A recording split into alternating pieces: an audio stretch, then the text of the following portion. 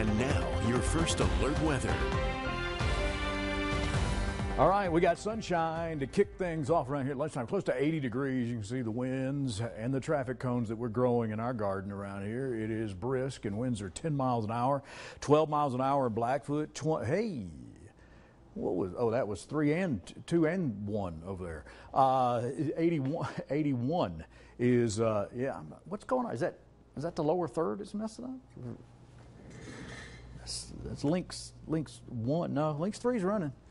72 in Jackson, 75 in Blackfoot. It's 81 degrees in Pocatello as we kick it like Jackie Chan up in here this afternoon. Here's a live look at Salmon, where it's bright and 71 degrees. All right, around here we're approaching 80. We're going to be in the 80s for the afternoon. 77 in Chalice, 71 there into IP, and it's 75 down around Montpelier. Probably a good day to head to Lava Hot Springs or High C or the golf course or to Portneuf. But the winds are troublesome around American Falls. That's where we've got that wind advisory, and that's going to stick around until about 8 o'clock tonight. There it is. I've outlined it for you from the Weather Service. We've seen gusts of up to 19 in Blackfoot, 30 on into Pocatello in the last little bit. 26-mile-an-hour gust into Mackey, and we're in the teens there into some of the mountain areas. 21-mile-an-hour gust into Jackson. So as high pressure, heads back east for us, we've got clear conditions around here. We've pushed everything out of the way, a little ridge over the top of us, and it is truly not a major heat wave.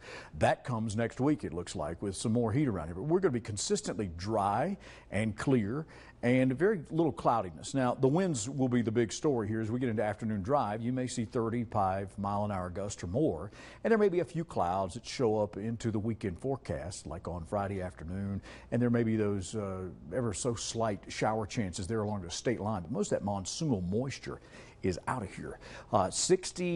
85 for the afternoon, and then 60s at night as things are cleared out. So that wind advisory takes hold of us there from Shelley and Firth to Blackfoot, that stretch between Fort Hall and Pocatello, right there at Northgate before you split to go to Chubbuck.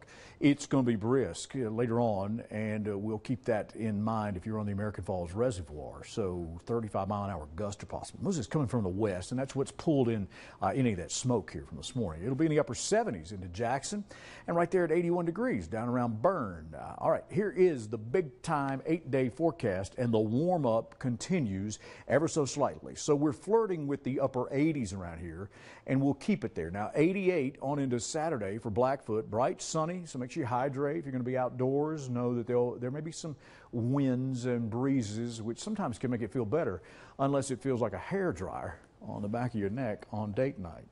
And you men know what I'm talking about. Your beard. 88 on into Tuesday, closer to 90 Wednesday, and it looks like we'll slam some more heat in here for Thursday, right ahead of back to school time. What are we, 2 weeks away from going back to school? Like August 21, 22, 23, right in there? It's the 10th, so you've got less than 2 weeks to enjoy the nice weather until you got to go back to school and deal with children.